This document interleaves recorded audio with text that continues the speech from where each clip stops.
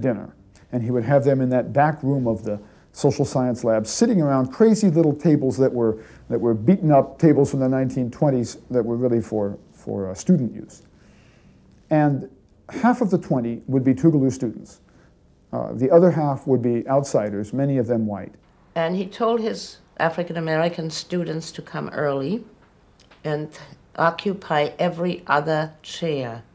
So when the whites came, they had to sit with the blacks in between. For both sets of people, it was likely the first time that they had ever eaten with someone from the opposite race. Very, very awkward often. A sophomore student who had never been in that situation, and a 60-year-old white lady who had also never been in that situation. He was a facilitator. He brought you together, and then you were on your own, and I mean, he didn't have to guide the conversations or anything. He always had an eclectic, interesting sort of mix of people around him.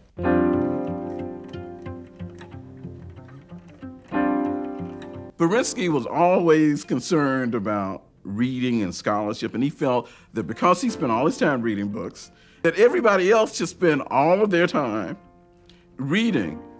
I'm sitting out on the campus on one of the benches with two young ladies, just chilling, as they say today, and Berinsky walks up to me, you know, a little 4x4 Berinsky, lay him sideways, he's the same height. Mr. Cunningham, you should be reading as I speak. And he goes on this thing for like, this rag for like 20-some minutes.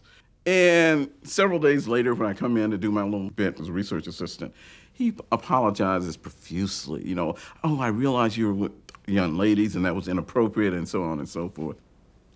Students didn't quite know what to make of him. They certainly knew that he wasn't a white Mississippian. They kind of treated him with a great deal of affection, as a curiosity, an interesting man. They developed a nickname for him. And everyone knew that nickname except Berinsky, we thought. The nickname was Bobo.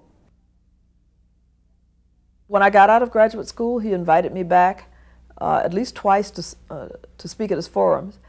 And he asked me if I would be his house guest. And I said, of course. I mean, I had never seen how he lived before, so it was very nice. And I remember he made pâté, and he taught me how to make pâté. He took liverwurst, Worcestershire sauce, and chopped onion, finely chopped onion, and he mixed it together and made a spread with it. So I still make pâté like he made it. He had families in the white community that he was very close to. He had families in the black community that he was very close to. And he was a bridge trying to connect these communities as best he could. He was extremely successful in doing this, in challenging the system. When I was older, I asked Dr. Berinsky, how is it that you got this lab, and why did you bring people together? He said, because I didn't do civil rights demonstrations. I didn't go out to protest and to go to jail, but I also felt that each person in his own way could make a contribution, and mine was to have people share ideas. And what a powerful statement that was.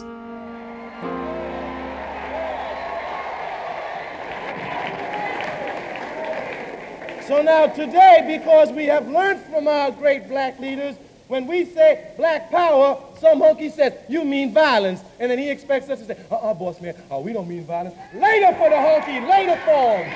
Later form, later form.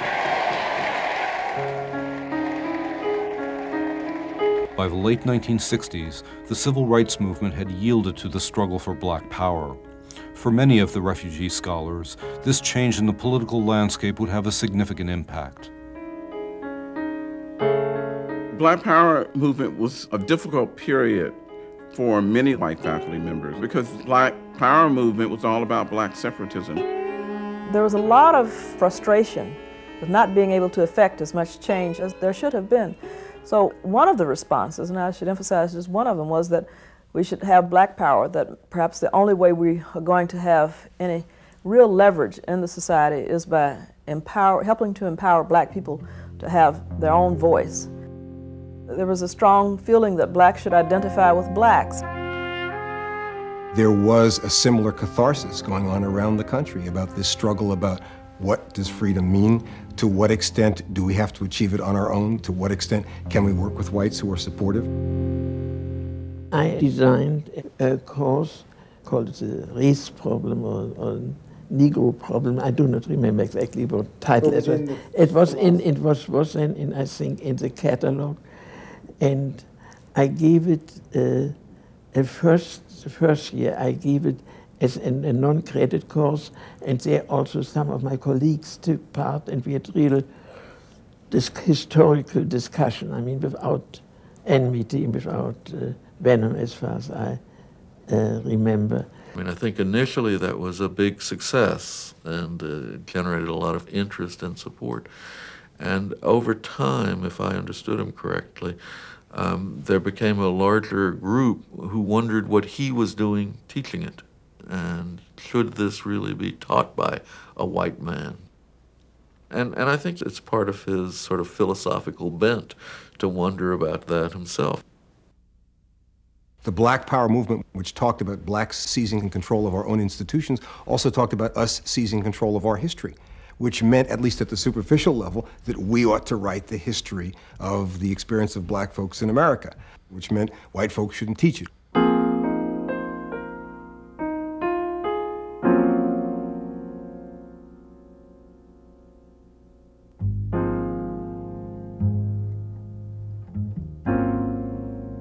I went to a luncheon at MIT once, and it was students who had been in Morehouse, and Benjamin E. Mays, who was a Morehouse president, had been their mentor.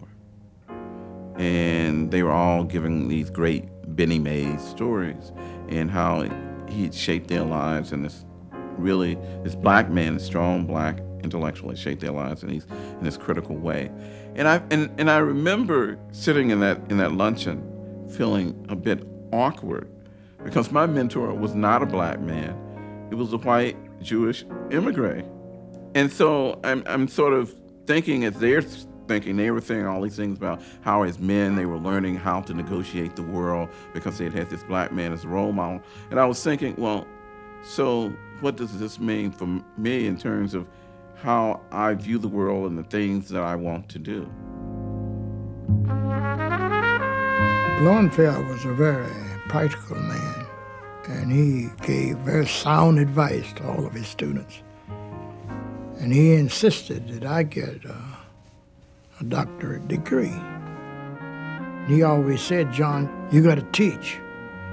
You can't even guess the richness that we're letting go down the drain. All of that talent is lying out there in that terrible ghetto. And he was right.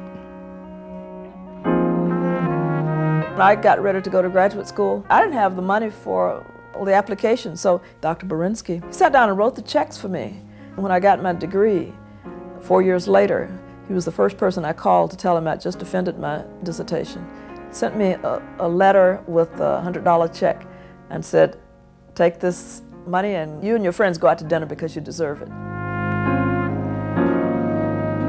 I wrote a book called White Papers. I thought some of the ideas and some of the ways of thinking, ways of approaching and interpreting situations were influenced by Dr. Pappenheim. And I dedicated the book to him because I wanted to give something back to him, I suppose, you know. And I thought that would be nice, you know. But he never lived to see it, you know.